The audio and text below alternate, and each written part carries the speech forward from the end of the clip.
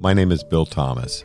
I'm a writer, consulting producer, and now podcaster. I am now trying to use my experience as the brother of a murder victim to help other victims of violent crime. I'm working on a book on the unsolved Colonial Parkway Murders, and I'm the co-administrator of the Colonial Parkway Murders Facebook group together with Kristin Dilley. My name is Kristin Dilley. I'm a writer, a researcher, a teacher, and a victims advocate, as well as the social media manager and co-administrator for the Colonial Parkway Murders Facebook page with my partner in crime, Bill Thomas.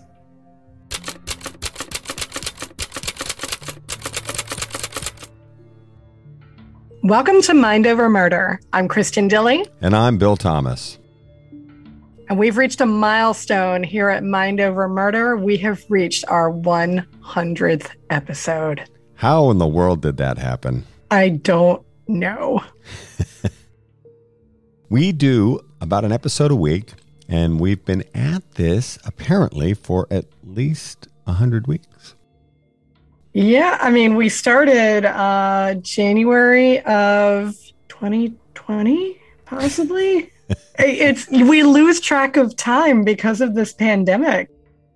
I know that we were still in early days when the pandemic happened. I guess that was January 2020. I guess so.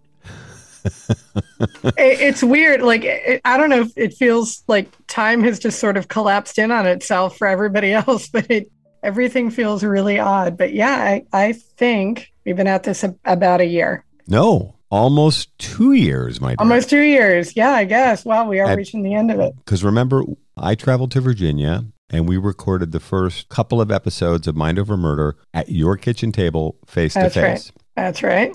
And that is coming up on 2 years ago. And then we launched in January 2020. Right. Okay. I got it. Time flies when you're having fun and recording podcasts. Yes, it does. And we would like to give a very sincere, most heartfelt thank you to every single person out there who has listened, written reviews, supported us. We could not do this without you. We thank you all so much for keeping us afloat through 100 episodes and giving us your feedback and your support. We really, truly appreciate it. We have also passed another significant milestone. We have just passed 400,000 downloads or listens, as they say. It's freaking me out too. What, that 400,000 times people have listened to you? Yeah, it's freaking me out. Stop that. Okay. I don't like Wait, that. 100 is a number you can manage, but 400,000 is not a number you care to dwell on. Well, 100 episodes of something I, put my talent. Actually, I don't know if you could say talent. Something that I put my effort into is one thing. You can say talent. I still don't know about that. I don't think I'm ready to own that yet. But 400,000 listens is that's a bigger number, I think, than I'd care to deal with right now. People have been listening to you hundreds of thousands of times. You're freaking me out. It's so good to know that I've got some small degree of leverage. I can just, throw that in there. 400,000. At some point, we hope with a little bit of luck and the support of all of you wonderful people, I'll be able to say 500,000. Yeah, that's going to be the day that I really freak out a little bit. Yeah, 500,000. Really, honestly and truly, we owe everybody out there a great debt, and that goes for everyone who has ever guested on our pod. Too many people to mention, although we did our best on our individual pages. Everybody who has written a review, please continue to do so. Bought merchandise to support us, please continue to do that as well. And everybody who has, offered financial contributions or support to the podcast in any way. We really could not be doing this without you. And we do thank you very sincerely from the bottom of our hearts. And don't forget to tell your friends that recommendation. Hey, I listened to this podcast with Kristin Dilley and Bill Thomas. They talk about true crime and the experts behind moving forward on solving unsolved cases. That means the world to us. And that person-to-person recommendation is something that is incredibly valuable, and we very much appreciate it. So encouraging your friends to give us a listen and see if they enjoy the podcast as much as you do is very important and meaningful for us. Yeah, thank you. Our episode today, our 100th episode, is It's a very emotional one for both of us. I definitely ended up in tears, and you may hear Bill chastising me a little bit for it. Well, I think all three of us teared up at different points. We did, yeah. We are talking to Ginny Minarik, who is Becky Dowski's sister-in-law, and her compassion and her warmth and her sensitivity and her sincere love for Becky really comes through. It was very hard at times for all of us to talk about it. So this is a very meaningful 100th episode for us, and we hope that it's meaningful and touching for all of you as well. A new suspect, person of interest, who I don't think has received a lot of coverage in the media coverage of the Colonial Parkway murders over 35 years, comes up, and we have a pretty in-depth discussion about this individual. Well, thank you all so much for listening to this episode of Mind Over Murder. We hope you enjoy, and we hope you stick around for the next 100 episodes.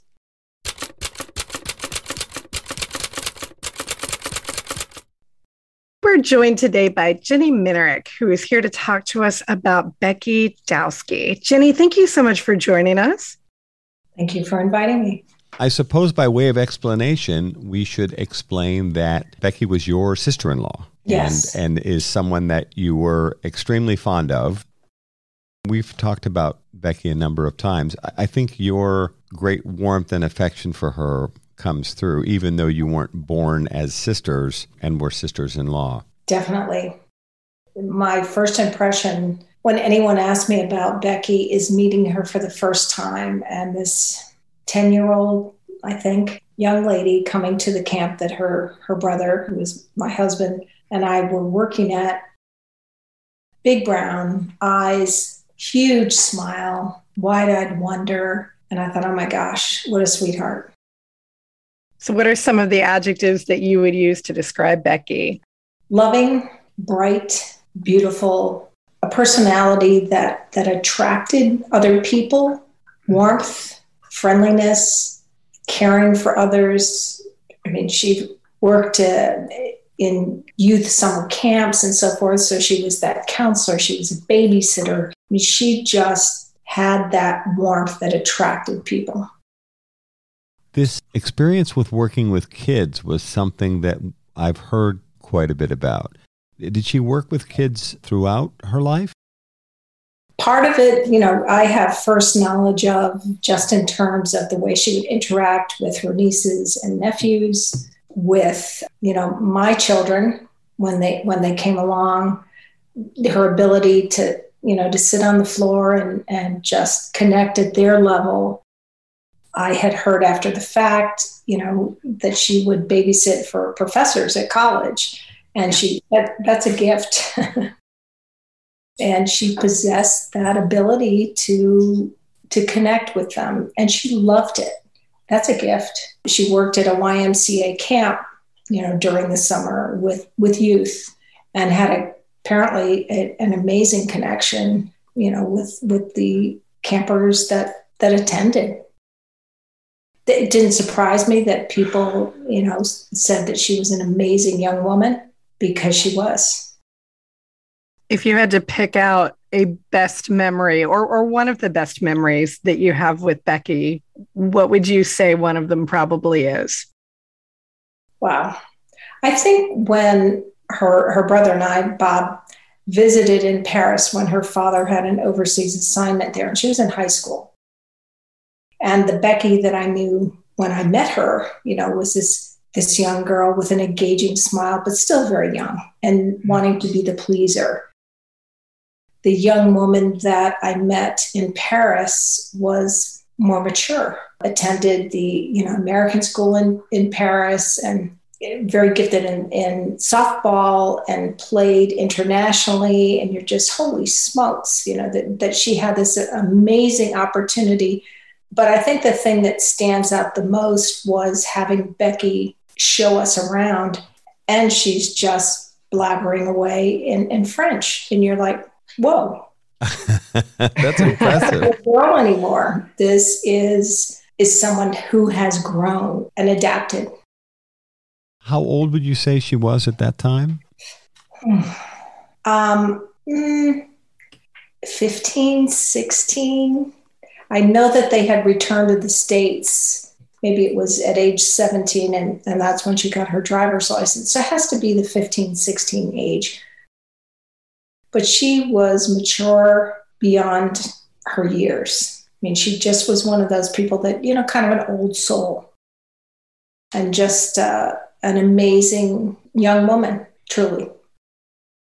It's impressive that this 15 or 16-year-old girl would be fluent in English and French and was self-confident enough to kind of act as your tour guide for Bob, her older brother, and you, his wife. It really sounds like even during those 6 years, those first 6 or so years that you knew her, that she grew up tremendously. Mm-hmm. That she did. She sounds very self-possessed and confident. Yes. Yeah. She definitely was confident. And, she had a vision of, I think, having had that international experience in France prepared her for college, as best anyone can be prepared in going to college and knowing what you wanted to do. And then transferring to William and Mary with a clear vision of she wanted to study business. And that's where she and Bob connected, because that was his forte and had gotten his master's in that. So there was a real connection there. And we were definitely looking forward to exploring her career possibilities after graduation. And sadly, that never occurred. Do you know what she ultimately wanted to do? I mean, there's such a wide array of things you can do with an interest in business. Did she ever tell you what she wanted to do ultimately? As I recall, it was, kind of a financial analyst, which is what, Bob was doing. And we were excited to, we were supposed to connect that Thanksgiving, we thought, and, chat about that. We were supposed to go to Florida and be at my cousin's. And we're so looking forward to that. We knew her as a teenager, and then there was that gap, the college years. And then suddenly to have that connection over the last, probably 3 months, one or two interactions, but it was like, oh my goodness, we cannot wait to get to know her as an adult. Tell us a little bit more about the college trajectory for Becky that you know. She started at Dickinson College in Pennsylvania. Mm-hmm. And that was a 4-year program, if I understand it correctly. Right. But she decided she was going to leave at the 2-year mark and transfer to William and Mary. What were the drivers for that? I think that William and Mary offered more of the business school opportunity that she was looking toward. Other than that, I'm not clear on, what her thought process was. Dickinson was a great place to begin, but I think she saw that what she wanted to do and pursue, William and Mary had what she needed. I was wondering if she might have gone on to get an MBA with this interest in business. And obviously in the 80s, going on to get the MBA and work in business was pretty hot at the time. Yeah. Yep. I have no doubt. And I know that she spoke with Bob on numerous occasions about, what his thoughts were, what her career goals were at that time, and as a junior, senior in college, it's just a very raw and what do I want to do when I grow up? Well, this is what I think, and this is going to be your best opportunity. But she clearly had a love for it and loved being at William and Mary. And that's really rare to find that, single-minded pursuit of something that you want to do so early. I mean, There are plenty of people who graduate from college and they still don't know what they want to do. Mm-hmm. So that's really commendable on her part. At this point, you had not heard about Becky entering into a relationship with Kathy Thomas. That wasn't on the family's radar. Not at all. Not at all. Certainly not, for Bob and I think it was, I don't know, for Bob's mom, but for us to have learned that piece was a shock, total shock. It's funny, you mentioned Thanksgiving, and I don't know what traveling Kathy and Becky would have done at Thanksgiving. Kathy was out to our family, so we knew that she had been involved with a shipmate previously, and then after that breakup had started dating Becky in the spring of 1986. So we'd heard a lot about Becky, but we had not yet met her. And we were hoping to meet Becky with Kathy perhaps at Thanksgiving, or, that easily could have stretched to Christmas. The idea anyway was that we were going to meet her at some family/holiday event that fall or maybe into Christmas time. It's very hard to figure out now in retrospect. I think they would have had to have come out to the Dowski family as well. I have no idea. My gut feeling is that, Julie, the older sister, who, has clearly stated, after Becky went off to college, they really were not close.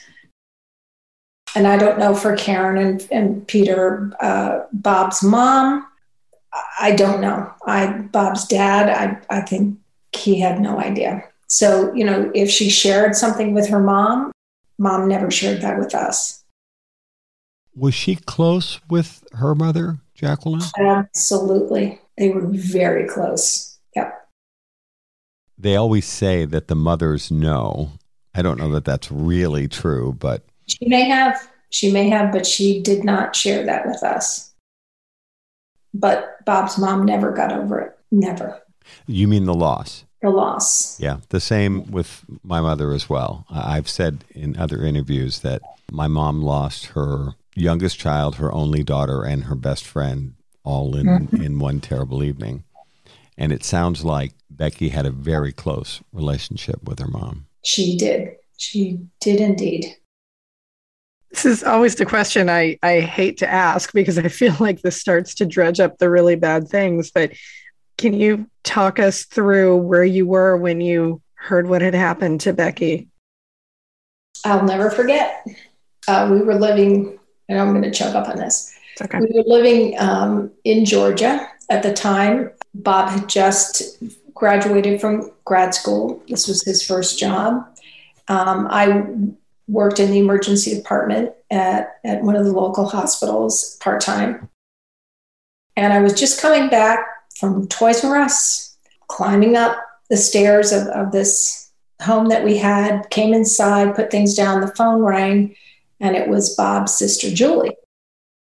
And, she said, Jenny, is Bob there? And of course he was at work. Are you okay? I said, yeah. And she said, I have some very difficult news to tell you. And she shared with me that Becky had been found in a car, and that and I thought, oh, it's an accident. No, and she was dead. And I remember literally sliding down the wall, because at that time, you had the phone that was on the wall. Yeah.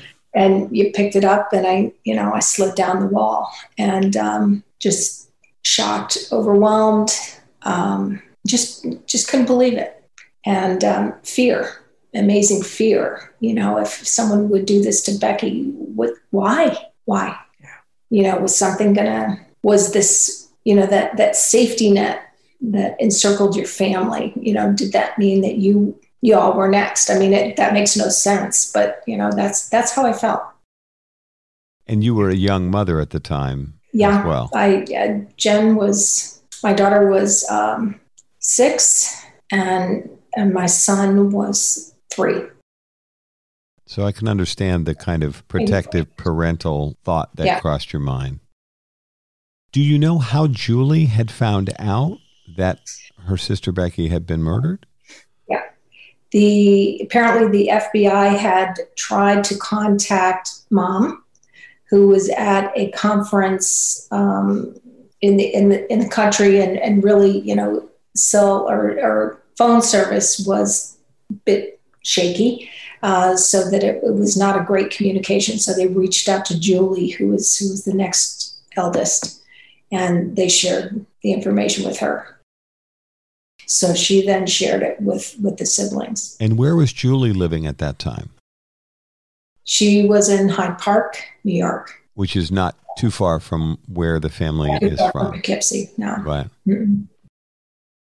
So when you learned that the FBI was responsible for taking charge of the investigation, were you hopeful they'd be able to solve the case? And was this something that was like reassuring?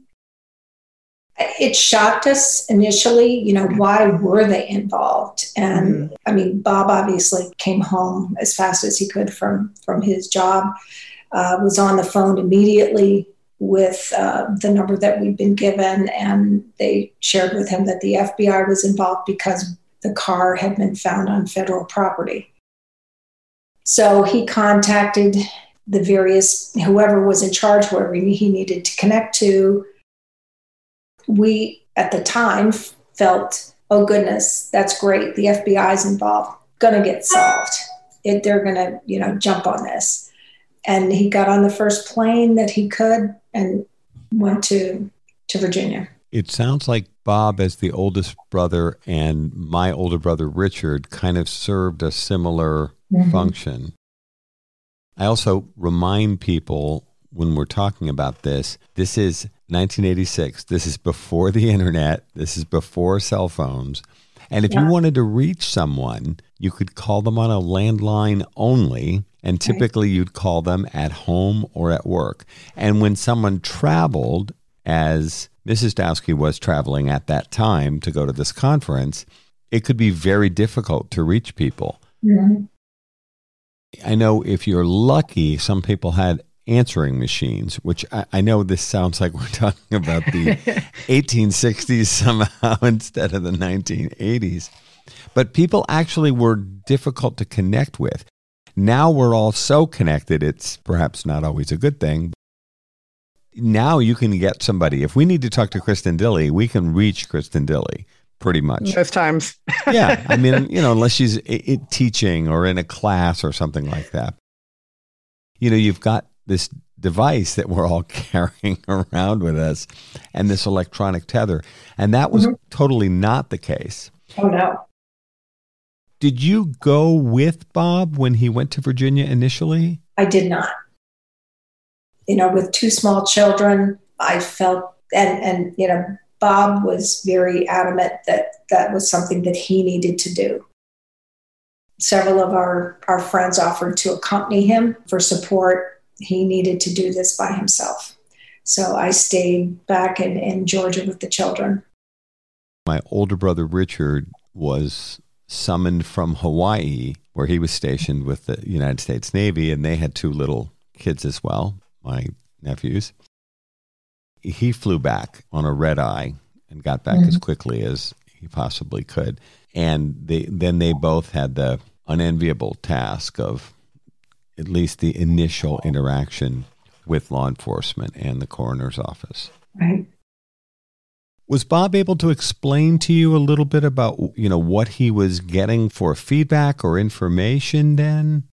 He shared a bit what they knew, basic facts. I knew in my heart there was more that he did not wish to share.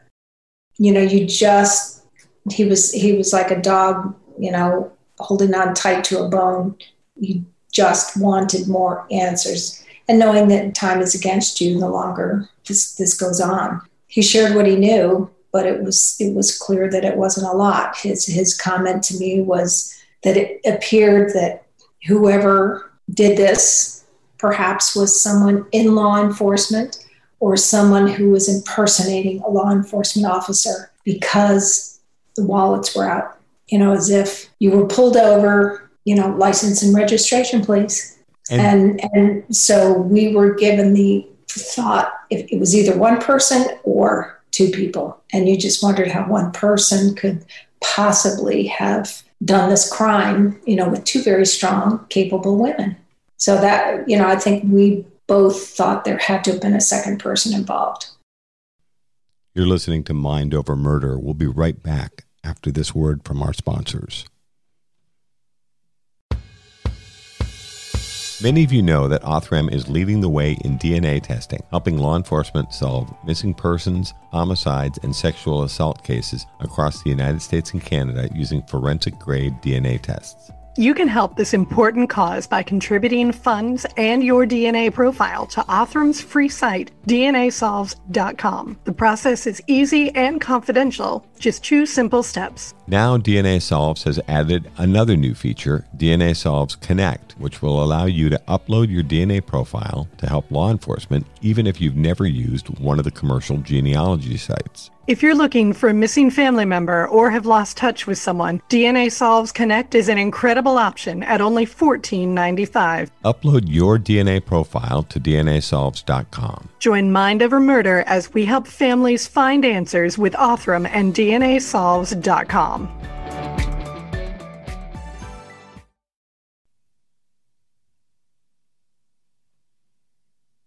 We're back here at Mind Over Murder.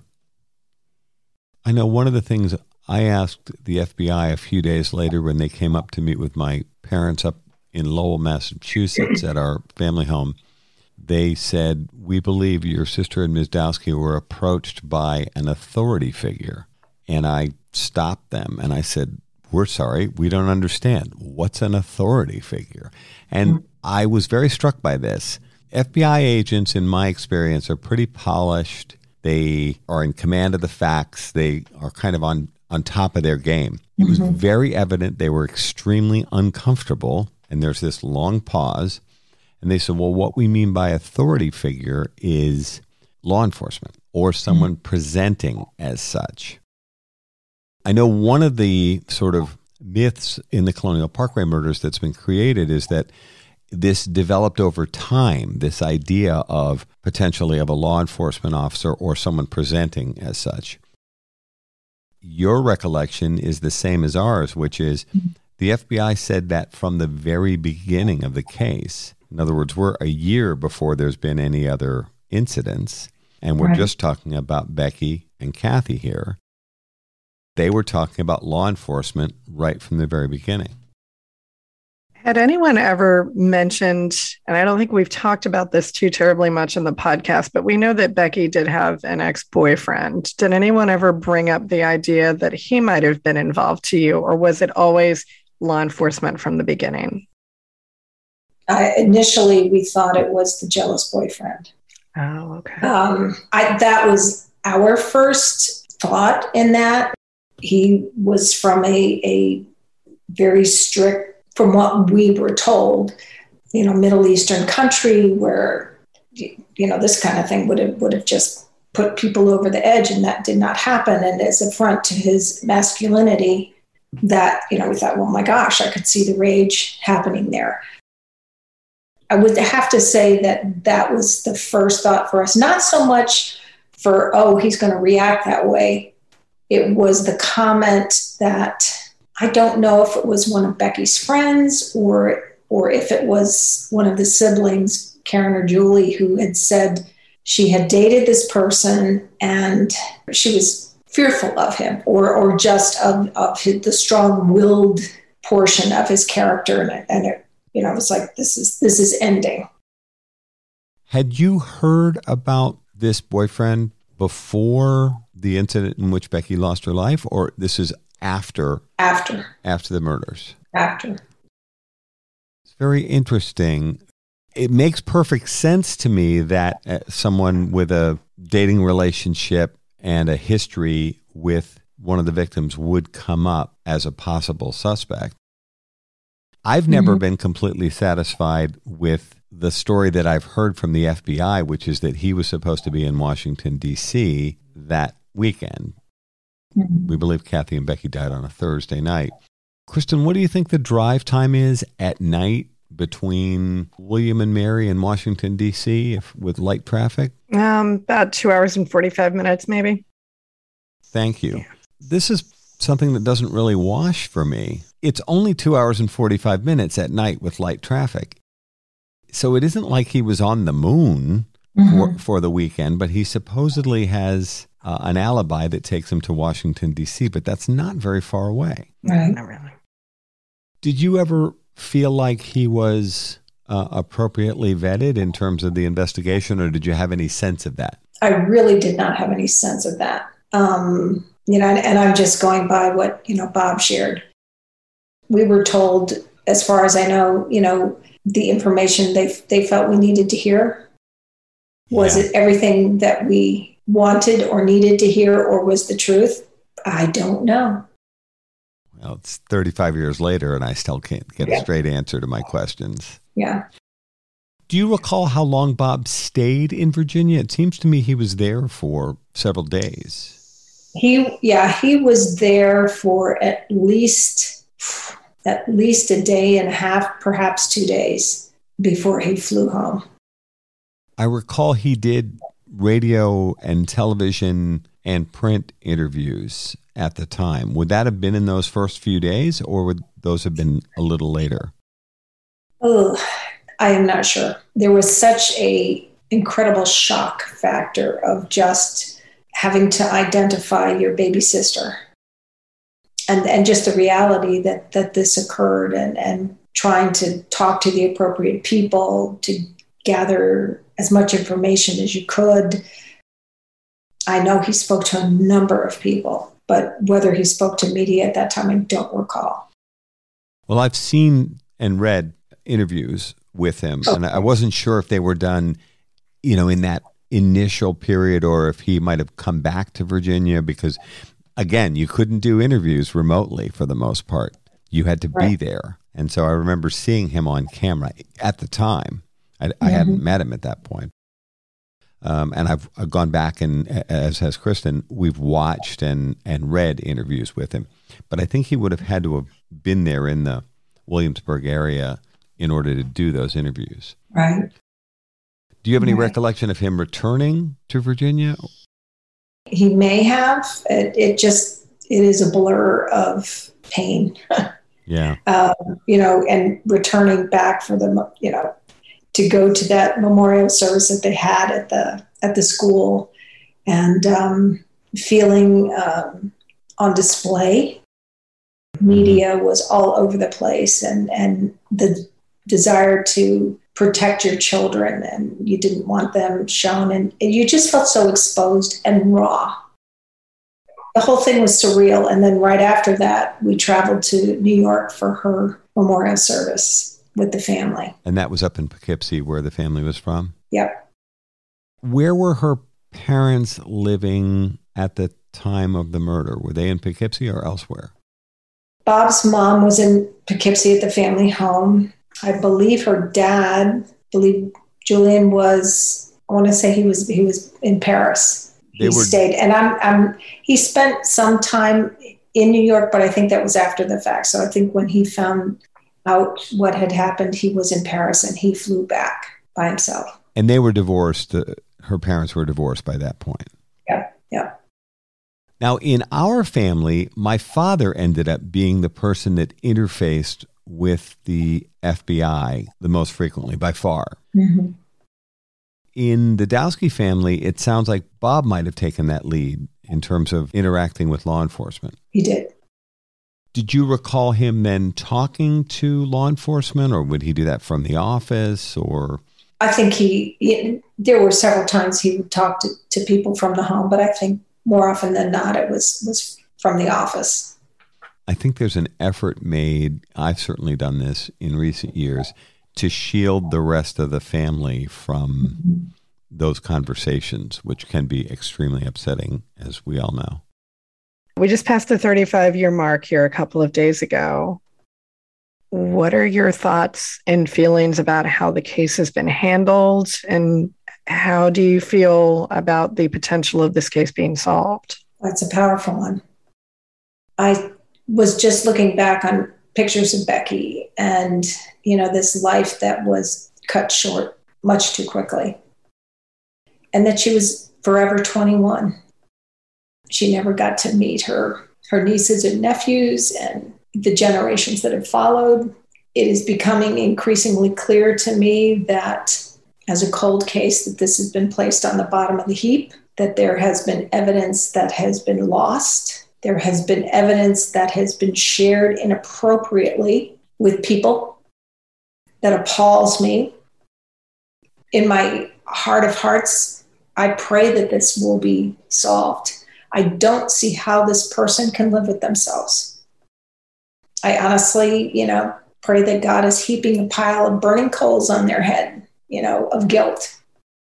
How can you continue to live your life when you have murdered all of these people, and certainly Becky and Kathy? I pray it will be solved. It breaks my heart that Bob's mom never knew what happened. I would love it if this were solved before Becky's dad passes. He's still alert and spry and at 93. But I know that it continues to break his heart that he was never able to resolve things with his daughter, because there were, relationship things that occur over time that you never had the ability to connect and talk and say, I'm sorry.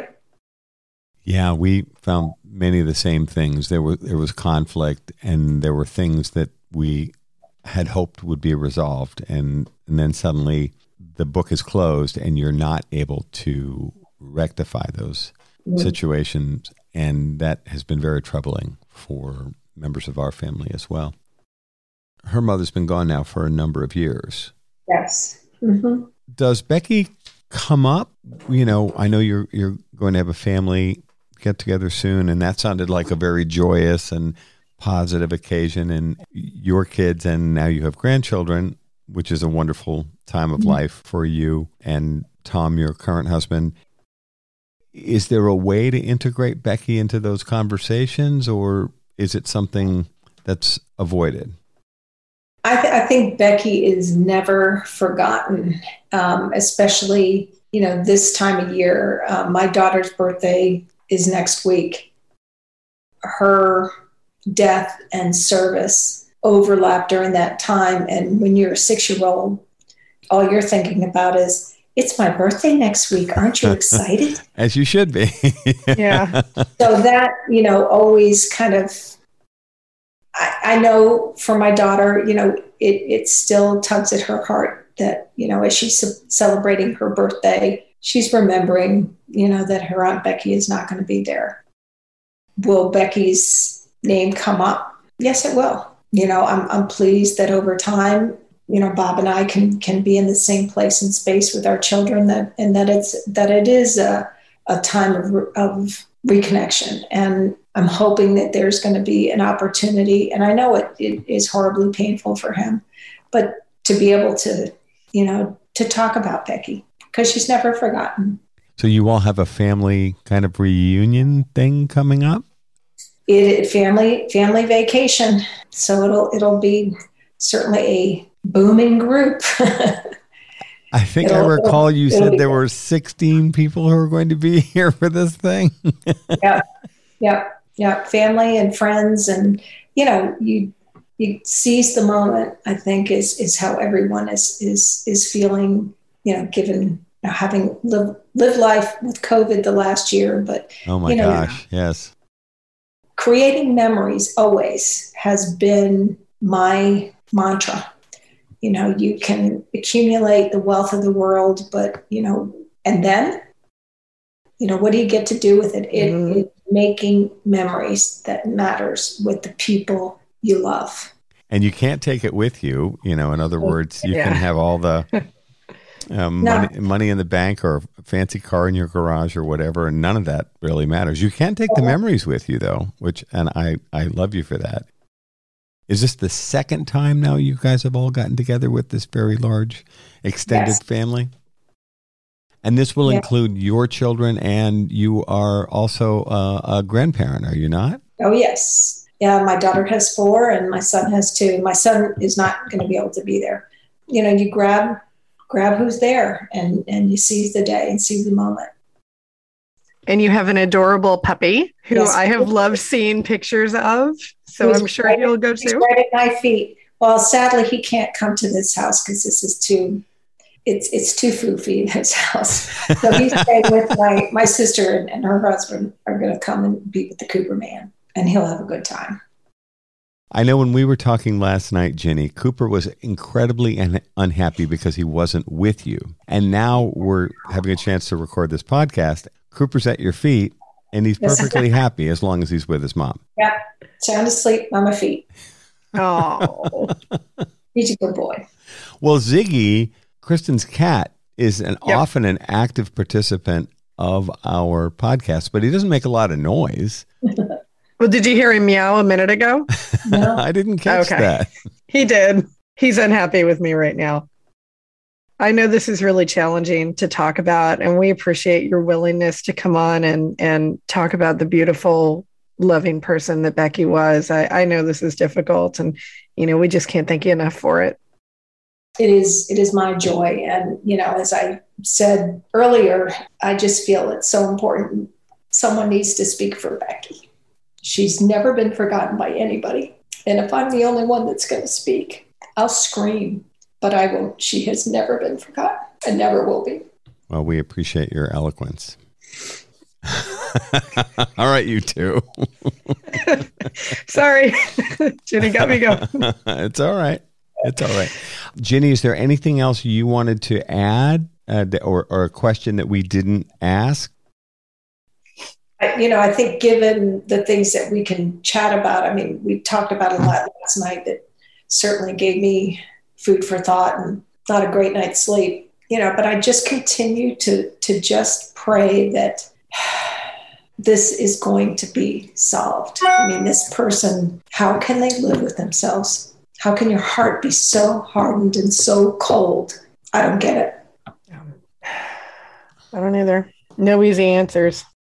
But I think you have, shared, and I have tried to share, my best memories of this precious, precious little girl who grew into this amazing young woman. And you just feel like you were robbed of time of her life and getting to know her as the woman that she could have been. And she was robbed of creating memories with this family and my kids and her brother's children. And it's just unbelievable.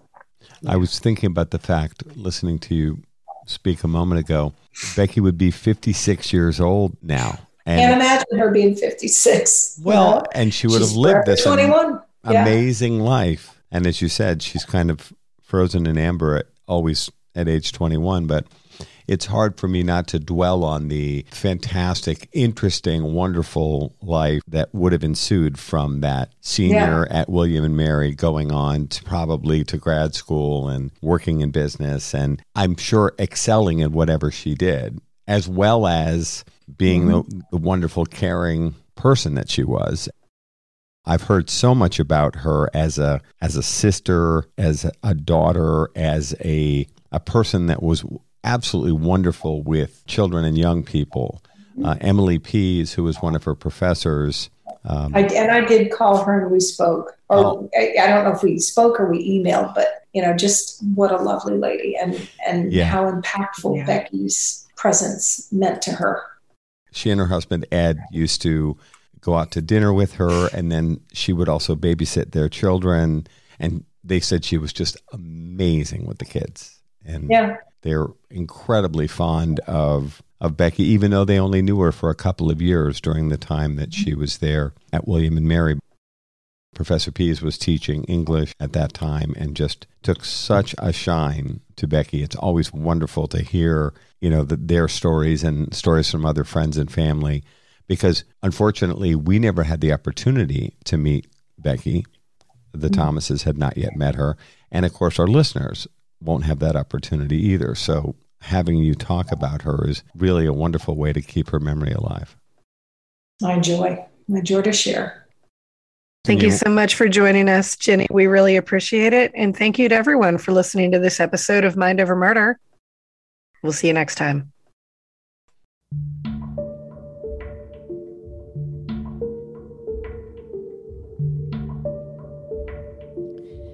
Mind Over Murder is a production of Absolute Zero and Another Dog Productions. Our executive producers are Bill Thomas and Kristin Dilley. Our logo art is by Pamela Arnois. Our theme music is by Kevin MacLeod. Mind Over Murder is distributed in partnership with Crawlspace Media. You can follow us on Facebook, Twitter, or Instagram. You can also follow our page on the Colonial Parkway Murders on Facebook. And finally, you can follow Bill Thomas on Twitter at BillThomas56. Thank you for listening to Mind Over Murder.